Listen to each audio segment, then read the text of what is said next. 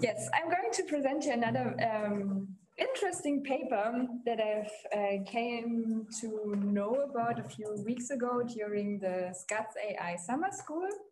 The main author was there and presented the paper, and then 3 weeks ago at the machine learning paper reading group at HZER, someone gave a talk about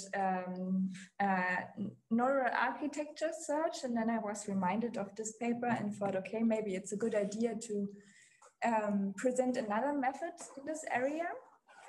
So the main idea behind searching for networks that are small and efficient originates from the problem that a lot of people throw a lot of big, over-dimensionally heavy neural nets on problems and don't really achieve a much higher accuracy from it.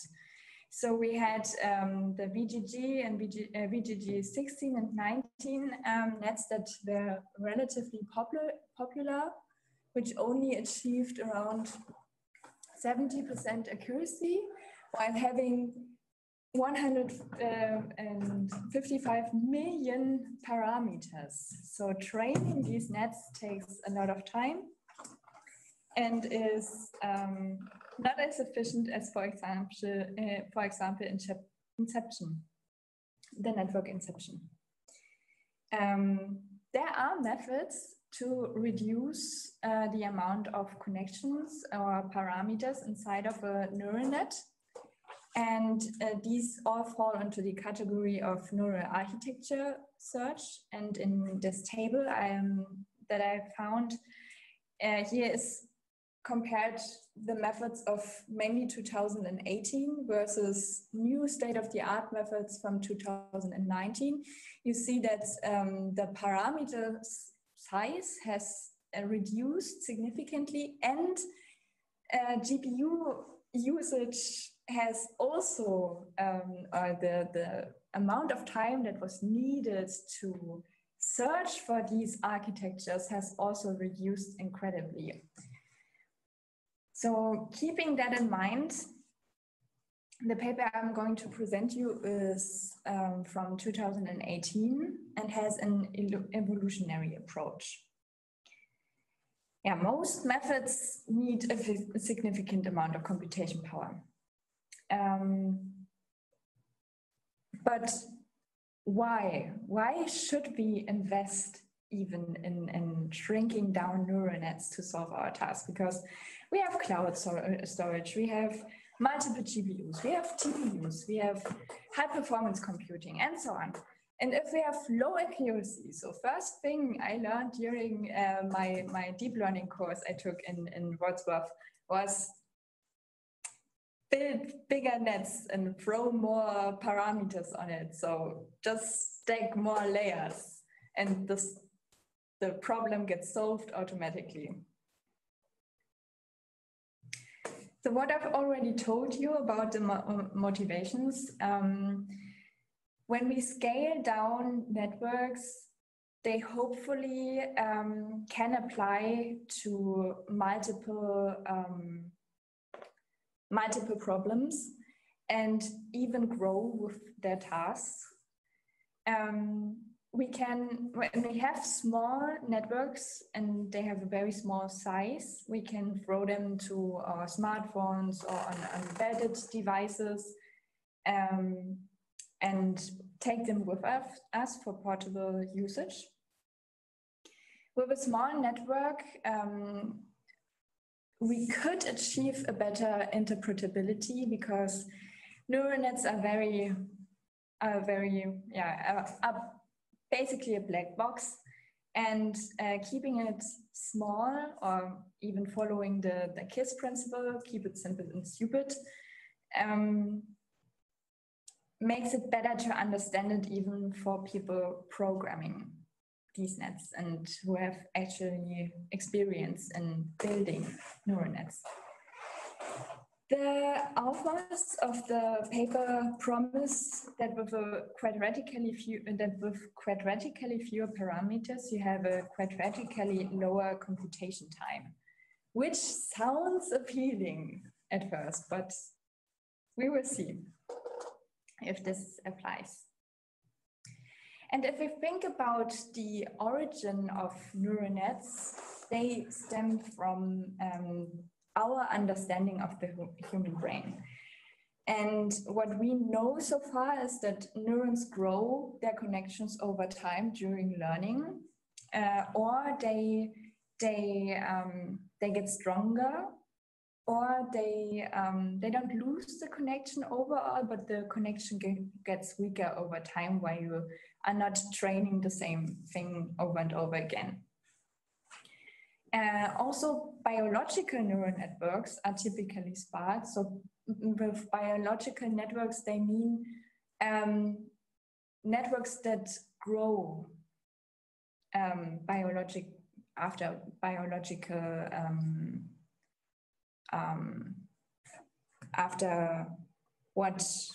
or in a natural way, like social networks, for example. And another thing that they discovered and kept in mind while building this method was that humans seem to reduce the connections between neurons during sleep as well. So going over to the methods. In neural nets, let's imagine that we have two layers of neurons, and each are connected.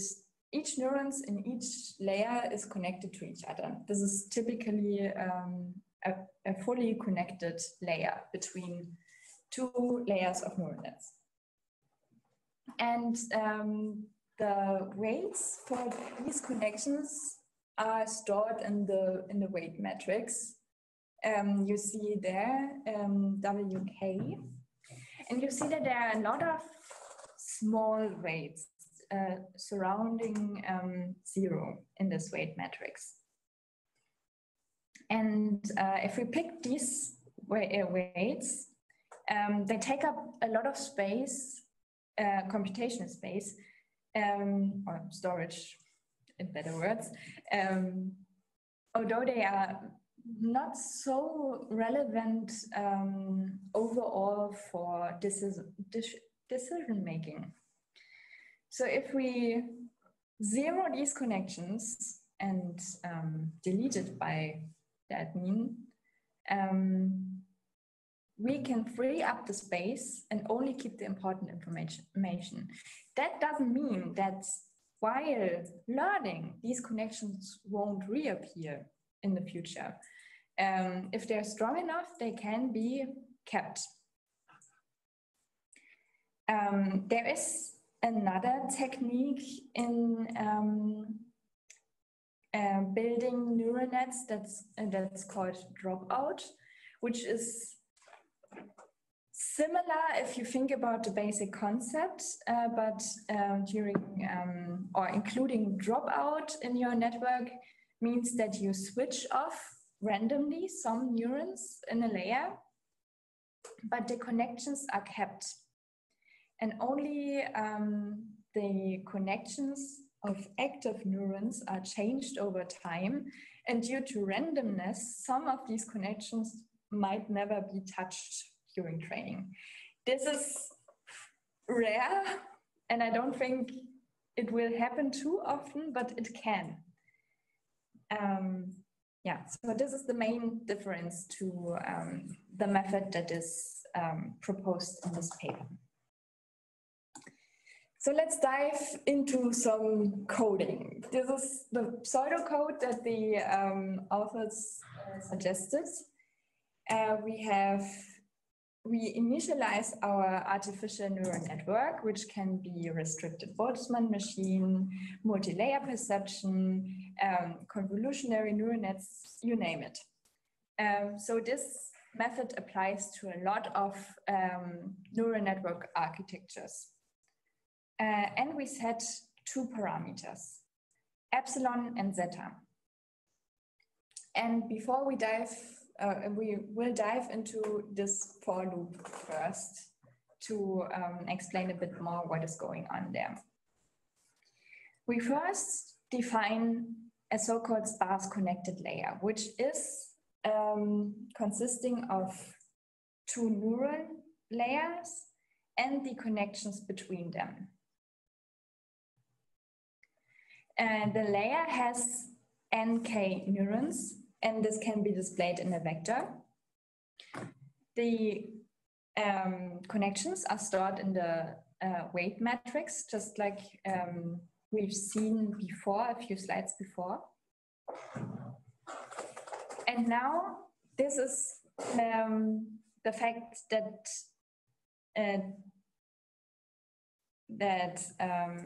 differentiates sparse connected layers to fully connected layers, because two neurons are only having a connection between each other by this probability.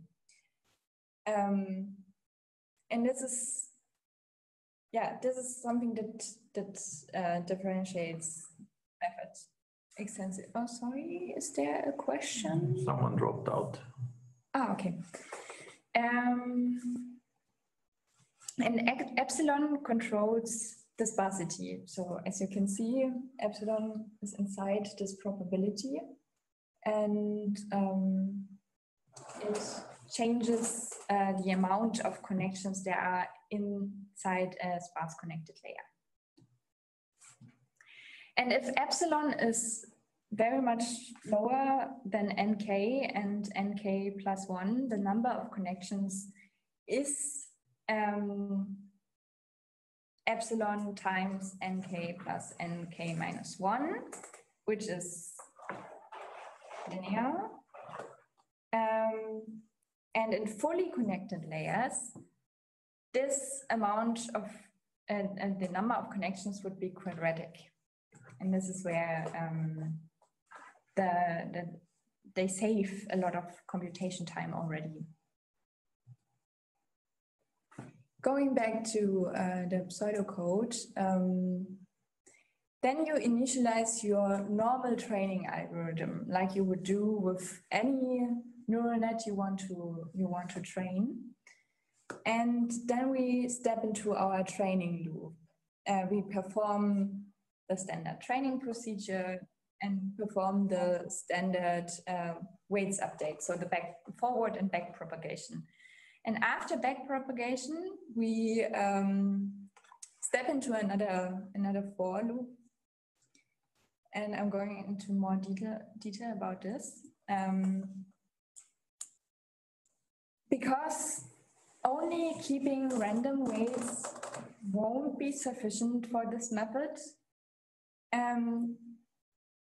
we delete a fraction zeta of the smallest positive and the largest negative weights.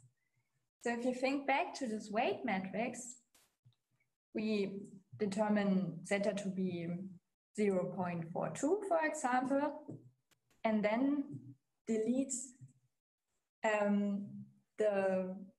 this amount of connections. So if we change zeta to be higher or lower, we then control the amount of connections that are deleted. And then we add new connections, new random connections to simulate mutation and the selection of normal or real-world behavior. And if we are at the last epoch in our training algorithm, then the topology is kept and we don't add any new random connections. Let's dive into some results. They trained tested their methods on several data sets. Here on the typical Hello World example for neural nets, the MNIST dataset of written hand digits. And in the first row, they worked with 500 neurons, and in the second row, they implemented a network of 2,500 neurons. And as you can see over time, the connections on the edges get deleted more often because they don't matter too much for handwritten digits. Because in the last row, after 500 epochs, you see that it resembles the shape of an 8, which is, I would say, the number that occupies the most space of these handwritten digit images. And so the shape 8 resembles or has the most information inside, and that is why going from the edges of the number 8 to the middle, the network decides which digit it is actually. I hope this is, I'm transferring my point right. If we consider another data set, this is the Caltech 16x16 object data set.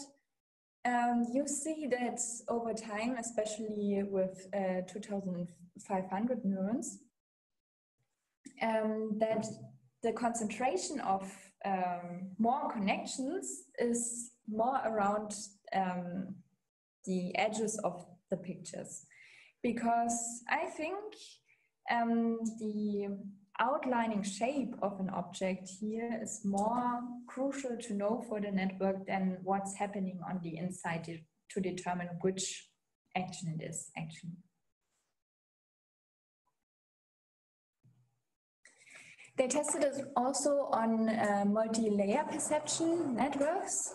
And here you see that with a state-of-the-art multi-layer perception network consisting of fully connected layers with a lot of parameters, they achieve almost the same accuracy on the MNIST and CIFAR-10 data set with only 4% of the amount of parameters. And the MLP fixed prop is just a network that is the counterpart to the set MLP method, so the sparse evolutionary training algorithm. And there they have the fixed probability over all training epochs to add new connections. So yeah, they could even reduce or outperform the method with the fixed probability, and results for against the fully connected layered neural network is, I think, impressive.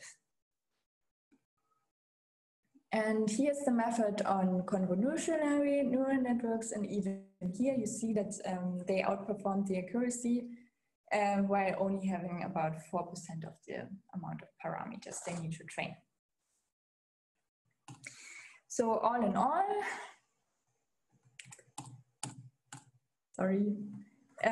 they tested in 15 data sets their method.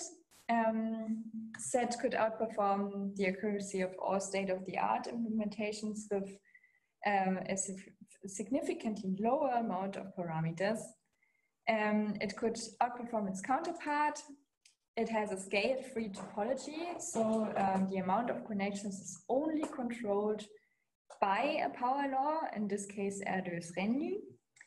The network is kept small during training, so it doesn't need to be pruned afterwards. So a lot of the methods I showed you at the very beginning in the background, they try to prune network connections after they have been trained. So a new neural net needs to be trained with a lot of effort to prune networks, And with this method, you can implement it relatively easy while training your network on your task and problem you want to be solved. And it can be adopted to supervised, unsupervised, and reinforcement learning, which are the three main machine learning methods used at the moment. There's still a limitation, the authors say, that hardware, especially GPUs, are not optimized for sparse matrix multiplication. And therefore, the authors suggest to calculate the neurons activations based on their input parallelly. This means that you parallelize, you have to compute it for each neuron and not layer-wise. And this is not implemented in common libraries. You have to come up with your own implementation for this, but I did a quick experiment on my laptop to see if this really has a big effort. And you can also test it yourself. I will give you the link. They provided a tutorial for implementing the set method with TensorFlow. And it was just one experiment on my laptop, but the set MLP took about half an hour for 400 epochs, and the fully connected MLP took around 40 minutes to finish the 400 epochs. So I think it's not really that big of a deal that the hardware is not optimized yet, but I think we can achieve good results if this gets implemented someday. Yeah. Okay, so these are my references, and I thank you very much for being here and listening. And if you have any questions, please feel free to ask them.